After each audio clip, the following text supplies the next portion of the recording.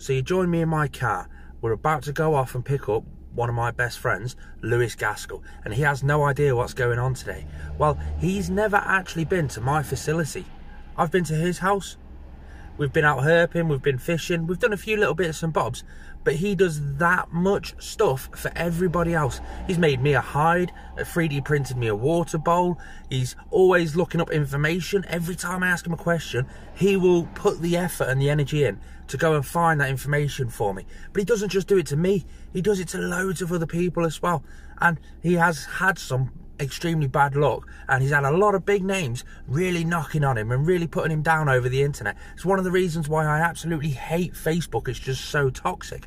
Well, I'm about to go and pick him up now. He has no idea what's going to happen, what's going to do anything. He just thinks he's coming down to mine to see my animals, do a bit of work on a few little projects that me and him have got going over the next few months, building up a couple of small enclosures. He just thinks we're doing some odds and sods sort of thing. He's coming to look at the animals.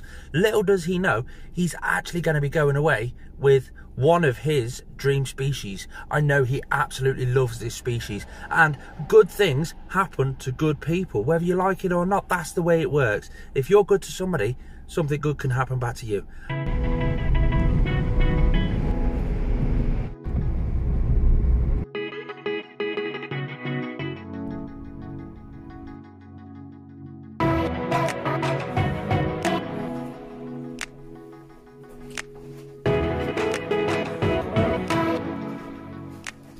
Welcome to my palace. So guys, this is Lewis Gaskell.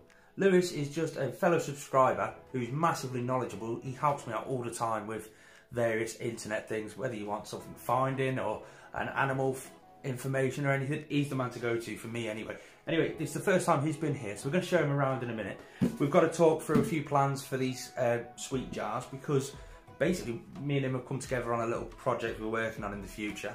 So we've got to tart up these little enclosures in a bit. You want to go around and have a look at a few of the animals? Yeah. What do you want to see first? Well, we should go with the ambassador, Hugo. Let's go with Hugo. So, this is Hugo's gone in his burrow. Oh well, as soon as I open the door, he's very food orientated, so he'll come out. Oh, there we go. He's coming out, mate. Come on, there we go. So this is Hugo, the boss monitor. This is how tame he has got. Not a lot of people could do this with their savannah monitors. But just let him have a little walk around. If you want, feel free to stroke him. Stay away from his head. And don't wave your fingers like the worms. Try and keep your fingers together. So now Lewis here doesn't really have a lot of interaction with reptiles. He is more invertebrate related, aren't you? Yeah. Tell the camera, what animals have you actually got in your collection? Your collection's not that big, is it? It's working on it. You're working on it. He's a true hobbyist. I have a African trained millipede, which I bought as a rescue. They're your dream species, aren't they? No, Colombian dwarf tiger tarantula is my dream species. Oh, is it? Yeah. Oh, fair enough then. But I've got one of them, which I thought was a female, which turned out to be a male. How'd you sex that?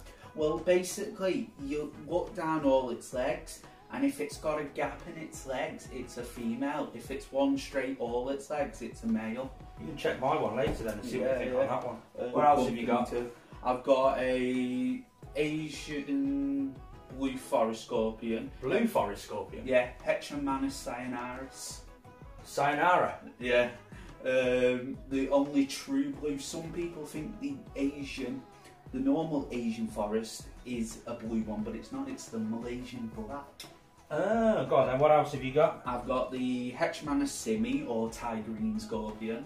Oh. I did have a Seaverse colour, 3-inch, but it recently passed molting. Oh, I'm sorry. I've got a 2-inch Mexican fireleg, or Brachypelma bomi. Oh. And I have a Cheap Ultra Brazilian black, which is one of my Gorail species. In all fairness, it's quite a nice little collection, but you do like your tarantulas and scorpions by the sounds of it. That was a gift, actually, from Scott Simbergs. Hey! Recently. Alright, he's going back in, he's getting nippy, as he would do.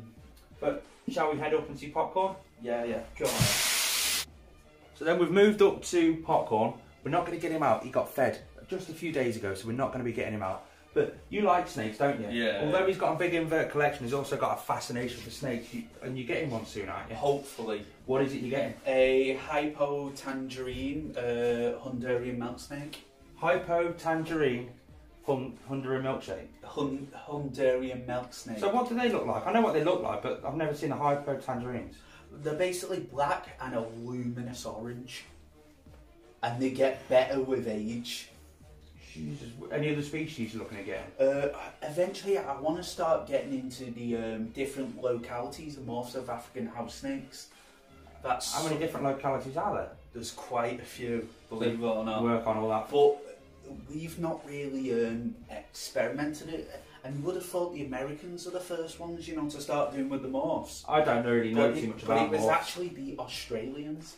So, you know, I personally love normal morphs, just how they come out in the wild. Saying that while we're stood next to a Carl Sunglow boa constrictor, there is some logic in me madness. Yeah. But I've never really paid too much attention to house snakes. If any of you guys know anything about the localities with house snakes, just stick it in the comment section down below.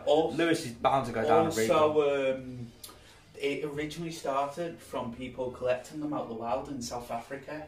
And they started breeding them, and that's where the first morphs come. And obviously, people have interchanged. And it's a bit like nerd, isn't it? I mean, it's amazing some of these morphs that you do actually see in the wild. Piebald ball pythons, you see them out in the wild. Yeah. You don't see them in the wild that often, obviously, because they're a piebald python. But they are a wild morph. Same with Nerd. He's just picked up a king. Is it a king cobra? Yeah. Leucistic, a pure white king cobra, and that come out of the wild as well. Also, the first T-positive albino Burmese came out of the wild. Yeah, it did. Yeah. There's so many wild morphs that people don't actually associate with being wild creatures. Like the likes of some of the albino species, they first originally come from the wild. But that's why we've got so many morphs in captivity now, because of species like that. I've got something interesting. Go on. You know leucistic alligators? Yeah. The first one was found in the wild. Yeah. And they're actually at a place called Alligator Bay in Normandy. In Normandy? First three, yeah. Is Normandy in Europe? It's in France. So Europe, yeah. I've been. I got to feed them guinea pigs. Because I'm nuts. There's me thinking I'm all big and bad because I've got a Carl Sunglow boa constrictor. No, I've been to Normandy and I've fed a leucistic alligator. I've also wrestled a West African dwarf crocodile. So we're in the reptile room, as you can tell. Now, he is a tarantula fan, so I was going to run through the 3 tarantulas over there, but they're all in the burrows. I've got some titty cow albipolossums if you want to. Yeah, why not? Let's have a look at some cow boobs. Little does Lewis know, he's actually about to play with the exact tarantula that I'm going to give him at the end of this actual show. I can't wait, he has no idea. Yeah then, It's not a bolter, is it? You tell me. Put it down on the base, so if it does bolt, you've got enough space to run. But just in there, you can take the full lid off if you want. If she does go, we've got plenty of catch cups kicking around. There we go. Has she bolted? No. There she is. You can't really see her very well. It is all in the shade. There we go. Yeah, she's amazing. That is the cow boob. The titty cow test. How do you pronounce it? I don't know. Go on, try. Give us your best shot. T-I-T. So it is tit. Yeah. Talitally cow. I-T-K-A-L, I'd say. But you can't say it as spelling, can you? No. So how do you pronounce it? I don't know. Titty cow's the best. Titty cow it is. That's what it's called from now on. The cow boob. I'll just take this little opportunity right now to just sort of clarify a little something if you are a bit lost with that last segment.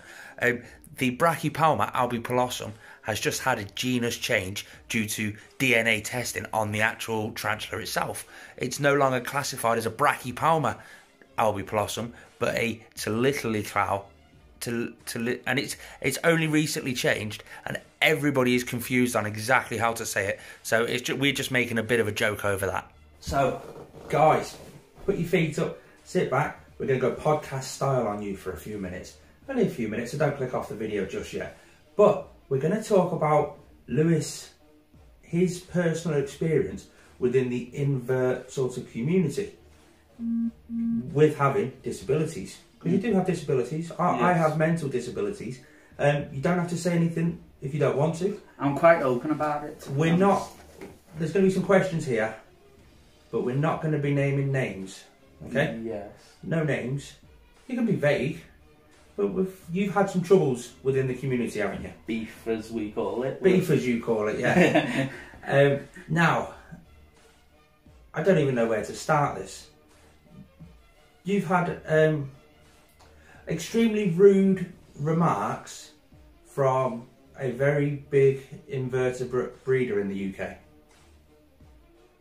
You could say that. I had to be careful how I worded that so people couldn't exactly know who it was. What was that about? You wanted an animal off him, didn't you? Yeah. What did you want off him? Scorpion. Scorpion. The tigerine what I've got now. You might remember, guys, I had a scorpion in a setup. It was classed as an advanced setup because of the heating, light and everything. His setup for his scorpion was exactly the same as that. Maybe a tad little bit smaller than mine, but not by much. But what did he say to you? My setup is disgusting. Yeah. He gave you some howl for it as well, didn't he? Oh, yeah. He really gave him some howl, made him feel worthless and stuff like that. That's one thing. Was that over Facebook? Yes, in private message. Yeah, private messages over Facebook. Again, guys, you know my thoughts on Facebook. I can't stand it. And simply because of this. Because me and him are going to go to Doncaster a few times probably throughout this year. And we're going to bump into this person, aren't we? Probably. I bet you he's going to be as nice as pie. Now, me personally, if this person is watching, he might know who he is. Nobody else is going to know who he is because we have kept it extremely vague. I don't have a problem with you. You don't have a problem with me. You two have had a bit of beef in the past, haven't you? And also, guys, you've got to keep in mind we're only hearing one side of the story, so you can't jump to any conclusions or anything. But how did that start? Literally, I just inboxed him and asked him for an animal. That's literally how it happened. I just want to point out as well, this person does sell these invertebrates. The animal he wanted was up for sale. And he wouldn't sell it to you because... My setup. He asked to see my setup. Yeah. I said... Which is what any good breeder would do. Which I said, this is my setup. I've had loads of people say it's perfect. In my knowledge, it was pretty good.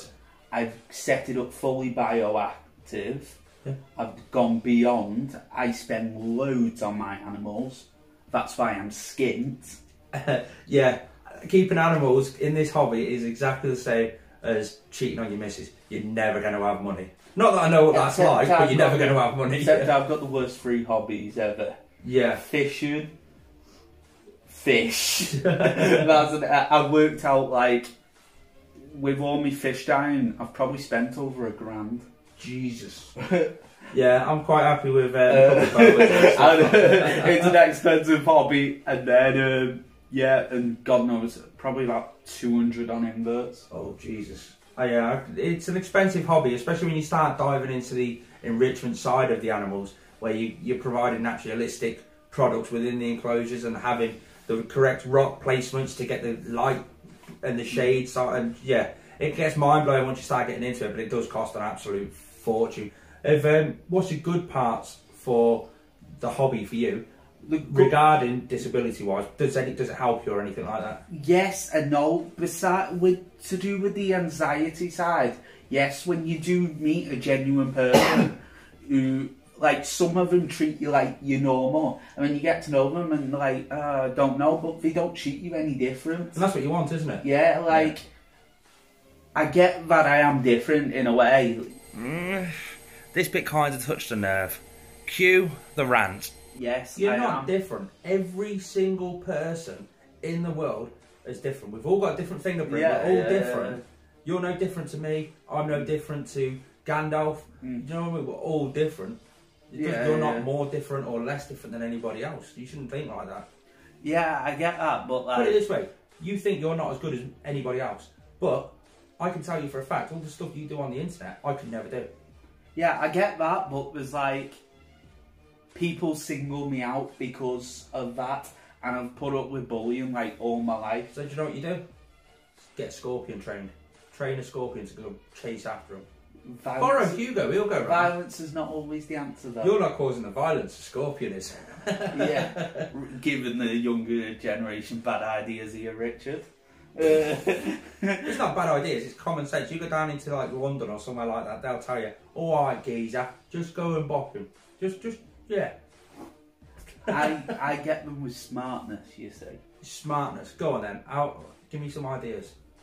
I don't know, it's what, like, you've got to be fast on your feet. Like. A bit like me, when I was an extremely small YouTuber, only 100 subscribers or so, not even 100 I don't think, I had one person say, you're never going to do it, you may as well just quit now, blah blah blah blah.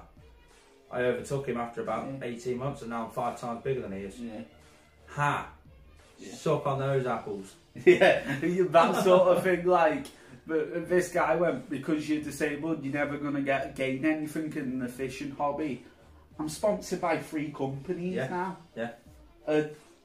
And for some reason, companies seem to like it in the fishing, especially the small ones, disabled people, because there's not a lot of like people in the hobby promoting disabilities on the fishing side. But again, is that not you singling yourself out for being disabled and benefiting from it? So you can't turn around. Yes and no, because I'm trying to say to people, like, no even matter, if you're disabled, no matter what your disability, you can still do it. If I can do it, you can do it. So the moral of this story is not just for that particular seller, other sellers, other people who are extremely good at a particular species. If you see someone doing something that might be slightly wrong or could be done a little bit better, don't sit there on your keyboard kicking away loads of abuse. You don't know who that person is on the other end that's receiving those messages. It could be a disabled person, it could be a multi-millionaire, it could be Donald Trump for all I care.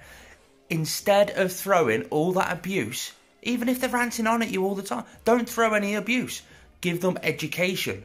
Help them out. Yes, mate, right, I'm not going to send you an animal at this exact minute because your setup is not up to the standard that we acquire. If you do this, this and this, it will improve that environment because of this, this and this, and it will be perfectly suitable for me to send you an animal. If you need any other help, feel free to contact me. I'll always help anybody. Be educational, don't be a dick. Just because you've had quite a bit of trouble, I have got this Brachypalma, Titical, Albipolossum. I've got a curly haired tarantula, mate. You can have that. Now, I got it down in Seas last year. It's been through 2 molts with me. They're an absolute. They used to be called a Brachypalma, but it's nice for everybody to have the new Titical, the cow boob. And you're just going to have to let me know what's what. It's going to need a rehouse soon. I've been planning on giving it a rehouse, but you're more than happy to have that because I know you've been looking at them for a while, and you never know. One day it might even be a handleable tarantula, because if you are going to handle tarantulas, I don't advocate handling tarantulas, but that is one that you could potentially do it with. Fairly slow moving, can be a bit bolty sometimes, but fairly slow moving. I'm like you, I like to watch them for the naturalistic behaviour. Same as me. But the only one I possibly handle which got inverts give me is my G Pulchra. Oh. Brazilian black. Grammostola? Yeah. Yeah, they're beautiful there. I like these because there's so much controversy going around on whether they're wild caught or whether they've been changed into hobbyist sort of tarantulas. These are captive bred, but still of the wild form, which are absolutely amazing. They're so rare to find now. They're not by any means an expensive tarantula at all, but you don't keep tarantulas for the price of them, do you know what I mean? That is just a beautiful tarantula. I buy what I like, and if I like it, you give. Yeah, same as me. But that one will grow to about that sort of size, in theory. Oh, not as big as my Brazilian black then. That's 8 inch. Is it? Yeah, that's what it's going to get to. Anyway, have fun with that one anyway. Yeah. Shall I say what I'm going to call it? What are you going to call it? If it's a female, I'm going to call it Miss Titty Cow. Miss Titty Cow. What happens if it's a male? Sir Titty Cow. There we go, guys. So Lewis is just about to go. We've gave him a little enclosure because obviously that tarantula needed an upgrade. He's got some leaf litter, some substrate, loads of bits of cork back for a bit of hide. So I'm going to head off and get him gone now. What was the name of your Facebook group again? Exotic Animals Share and Care. Exotic Animals Share and Care. Head over there and have a look.